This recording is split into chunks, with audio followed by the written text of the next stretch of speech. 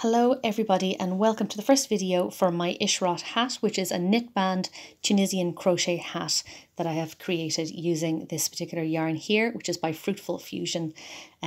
This yarn that I'm using is her merino cashmere nylon blend. She doesn't have a name for this particular colorway here, but if you do look in the description in this video, you'll see a link to her Etsy shop, and I highly recommend going and visiting that because she's got some beautiful yarns on there. This particular one is meant to be a sock yarn, but it is extremely soft and squishy, so honestly it's perfect for use with for hats or neck warmers as well. So what I have here is my 4.5 millimeter knitting needle.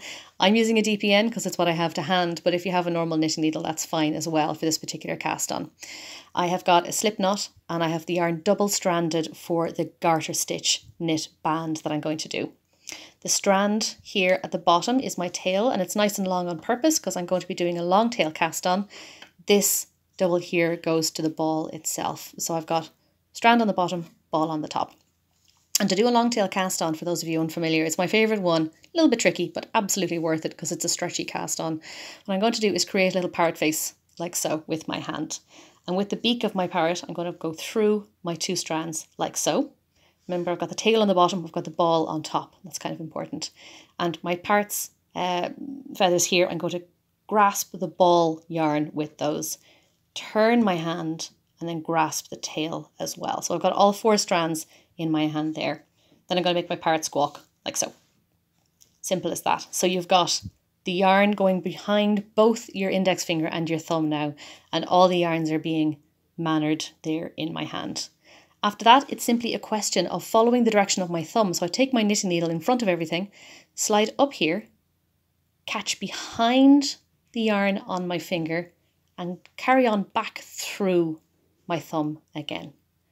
I release my thumb, pull the tail, and that tightens up like so. So once again, I'm going to go in the direction of my thumb, catch behind the one on my index finger, back down through my thumb, release my thumb, and pull tight. That's 3 there. We need 11 in total. Now, if this seems too much like a cat's cradle or like you're going to get tangled in your yarn, any other cast on will do just fine. But this is absolutely my very favourite one. It's a lovely strong cast on. It gives you plenty of leeway for your loops when you do your first row of knitting. And, oh dear, there you go, up through my thumb. As I say, it is nice and stretchy as well. So it does mean that when you get to your seam, you don't have this mean little piece of fabric at the very start, which is far more narrow than the rest of your knitting. It stretches nicely with the garter stitch itself. Here we go. So I've entirely lost count. Let me see how many we have. 1, 2, 3, 4, 5, 6, 7, 8, 9, 10, and 11. There's my last one there. Like so. Okay, so there we go. We've got plenty of tail left, which is absolutely fine. At this point, bear in mind, it is very easy to mistake the tail for the ball. So identify that, put it to the side, so you make sure you're knitting with the correct strand of yarn. And at this point, crocheters, all you're doing here is a very basic knit stitch. It's going to be garter stitch, so we're going to knit every single row, and it gives us this lovely bubbly texture you see on the fabric in front of me here. So what I'm going to do here is I'm going to take the tip of my working hand and I'm going to loosen up this stitch a bit and slide it in the direction that the other needle is pointing.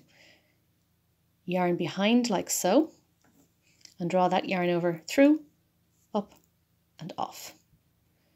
Loosen up the next one, do the same thing in the direction the needle's going. Yarn behind like so, pull it through and off. Loosen the next one, pop in, do your yarn over, through like so, and off. And it's just a matter of repeating this action. So it's needle in, yarn over, back through the loop, and pop the loop off. Travel your stitches up towards the tip of your needle whenever you need it. Do it every time if you want. Don't go too close to the edge because they will all fall off.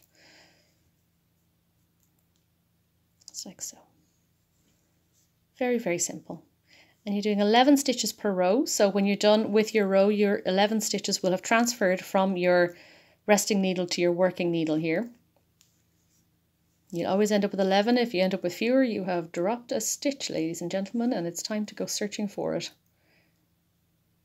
You drop a stitch, it ends up like a ladder in your tights. It just slides right back down your work.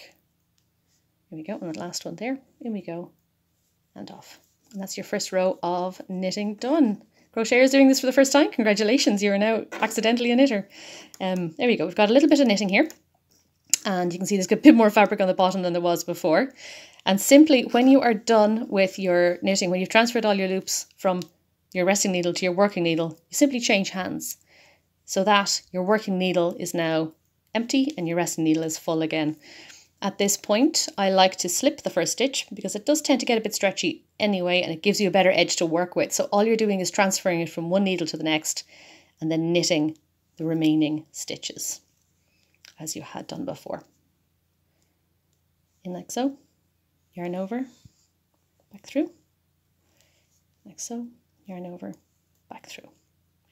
And this is just, every single one of these stitches is called a knit stitch.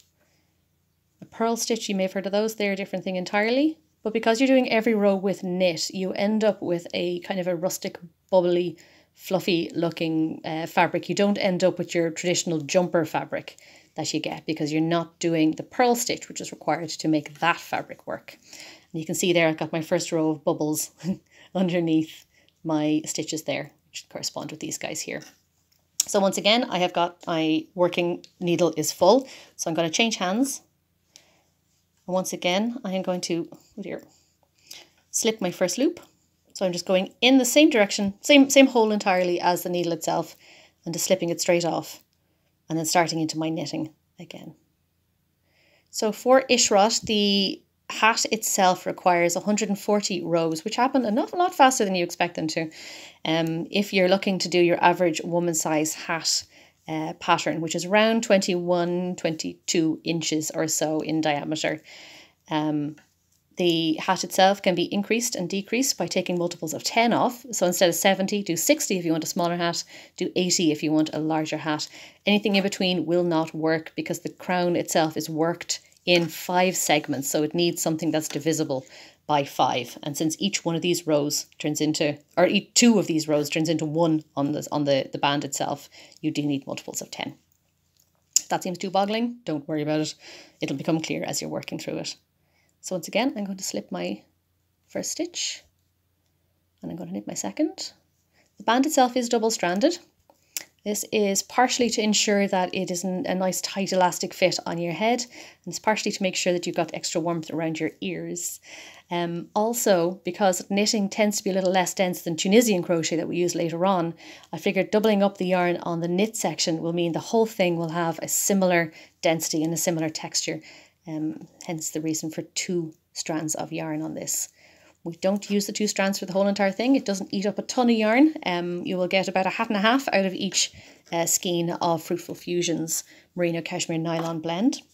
So if you buy 2 skeins, you can get 3 hats. There we go. Okay, so do one more and then I will leave you to it. So the cast on is a little more complicated than the cast off, which I will do at the start of the next video along. So once you've got your 140 rows done, use a row counter if you have one. That can be quite handy. You can get to the next video where I'll show you how to cast off and how to get started on the crochet section of this whole thing. So there you go. So you've got a few rows of garter stitch there, and you can see all those lovely little bubbly fluffy bits on it. They're on both sides of the fabric itself. Now, if you lose count of where you are, by the way, here's a little bit of a sample I have.